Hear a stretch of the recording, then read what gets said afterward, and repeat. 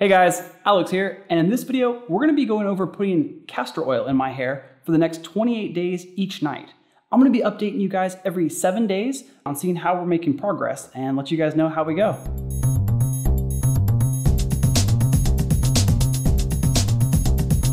Alright guys, so we chose castor oil for a variety of reasons. The biggest one is it's got a very high concentration of something called ricinoleic acid. It's an omega-9 fat that when applied to our hair actually helps block some negative effects of hair loss. The mentioned ricinoleic acid actually has a lot of interesting properties. From being an antimicrobial, an anti-inflammatory, and even an antioxidant, it has a lot of great benefits to adding to your hair. Now, there's been no direct studies of how castor oil has an effect on hair loss. However, there has been shown a lot of interesting information about how it could benefit hair loss. And in that case, that's why we're so intrigued. So castor oil has been known to be a great blocker of something called prostaglandin D2, or PGD2. Now, there's been some studies found that PGD2 is found in a lot of balding men's scalps, and that's something we're hoping to block with my scalp as well. If you're interested in looking more into that, we're not gonna go too far into the study right now, but we will have a link down below for you guys to look at the fine details. So as we said before, castor oil has a lot of interesting properties, from anti-inflammatories to antimicrobials, and as well as antioxidants. Now, with all that being said, you guys might know that inflammation of the scalp really does have an effect on hair loss. And that's why some of the properties of castor oil, being an anti-inflammatory, can help an awful lot. So inflammation of the scalp is a big issue because as your scalp gets inflamed, it actually restricts the blood flow to the hair follicles and can reduce the necessary nutrients to help with hair growth. Another great benefit of the ricinoleic acid is its antimicrobial and antifungal properties, really helping people with bacterial or fungal infections of the scalp and helping them with regrowth. Now, for some of you guys who are thinking a little castor oil on the head's gonna help, so maybe if I drink a little, it'll help too, don't do that, unless you want a planned date with a toilet. This has been used a lot of times as a laxative, so let's not go that route, all right? Now, prior to use in your scalp, you're gonna wanna test this on your hair first. Now, in this case, I already have, so I don't have any issues. However, some people have reported about some inflammation, some redness or itchiness. So what you want to do is test this on a small spot first to make sure you don't have a reaction, and then you can go right on ahead. Now for this experiment, I told you guys I'm going to do this every day for 28 days. Now in my case, I'm going to be applying this castor oil to my hair each night and leaving it in overnight. Now for some of you who don't want to do that, you can leave it in for 20 to 30 minutes and then wash it out with cool water as usual. So in the essence of science, just to keep things consistent, I'm not going to be doing anything else from derma rolling, scalp massaging, nothing else but applying the castor oil each night. So I'll be doing my normal routine of 3 shampoos a week, and then after I apply this guy, I'm just gonna rinse it out with just water. So the interesting thing about castor oil is it's a little thicker than other oils like olive oil or canola oil. So application needs to be taken a little bit slower. You wanna take little bits at a time and apply it from the base of your hair all the way out to the end, just so you can avoid having an over application. So like I said guys, I'm gonna be doing this each night. Seeing as it's still middle of the day right now, no application right now. But on the next video update, I'm gonna show you exactly how to apply this, so stay tuned. All right guys, 1 week update with the castor oil challenge. Now I've been putting this in my hair every night for the last 7 days and leaving it in overnight, and I've got a little feedback for you. That, and I realized we didn't actually show you how to even apply this stuff, so we're gonna get into that real quick. Now, if you guys have done some research before on adding castor oil to your hair, many people recommend you actually add olive oil to help kind of balance things out because castor oil is a pretty thick oil.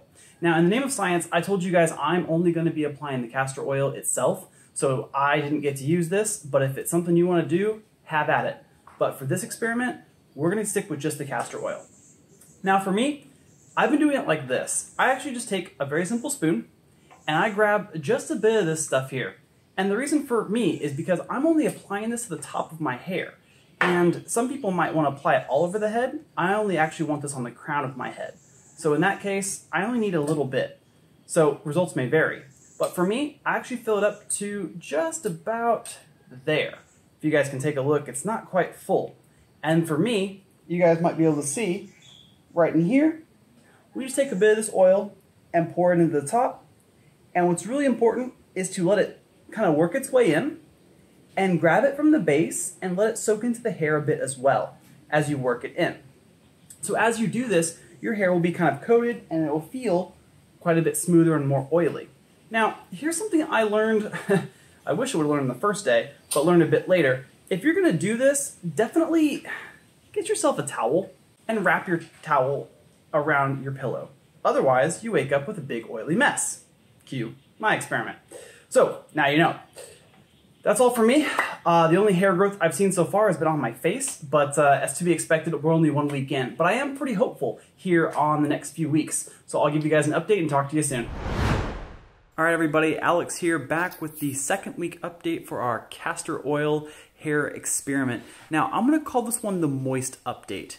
Now, not only it being the least favorite word of the English dictionary, it's the only word I could come up with for what's going on with my hair. So I've not seen any real difference in the hair growth so much, and I'll let you see that in a minute, but more so I've actually been feeling a different complexion, if you will, about my hair, and let me explain. So as I've been applying this oil overnight, and maybe it's because I have it on so long, I obviously have like that kind of oily feel overnight, and I wake up and I shower it off. But the difference is, like I said, I modestly shampoo. I actually don't feel a huge difference from when I have it in to when I have it out. So kind of like after you condition your hair, how it feels softer and smoother, that's kind of what I'm getting all the time now. And I'm really curious to see if that would stop after I stop using the castor oil, or if it continues on after, but I guess that's kind of what we'll follow up on at the very end. So that's that.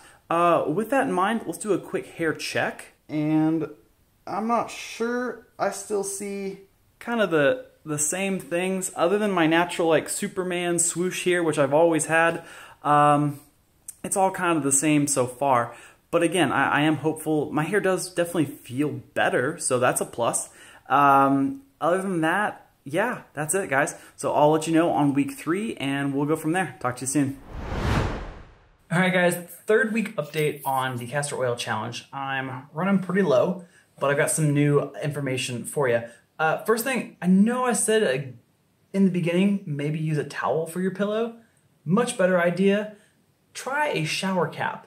Just before going to bed, I'll put one of those crinkly boys on top, and it really helps keep all the oil on the head and not on the pillow. So now you know. Second thing, definitely feel like my scalp has gotten like softer. We've been adding this oil for a few weeks now, and we did talk about how there's a lot of ricinoleic acid in there, which can really help kind of clean and take care of the head. Well, I'm definitely feeling that. And on that note, I've actually noticed a real decline in any kind of dandruff. Now, I didn't have much before, but if I check now and give it a good shake, I got nothing. So that's an awesome perk. Along with my hair feeling soft, you know, my nice shining locks, having a happier scalp and less dandruff is definitely looking good. Now, the whole point of this whole thing was to see about hair growth, and I don't know about that one still, but you guys be the judges on that one. Let's take a quick look. Right in here. I don't know. I know some of you guys talk about using the same light. I try to aim for having natural light for you guys to look at and see what you think. I know for me, I take a look at a lot of different lights, and I'm not seeing a real change in growth, but I am seeing a change in quality of hair, and I guess that's really a big perk. I mean, what more can you ask for other than new hair?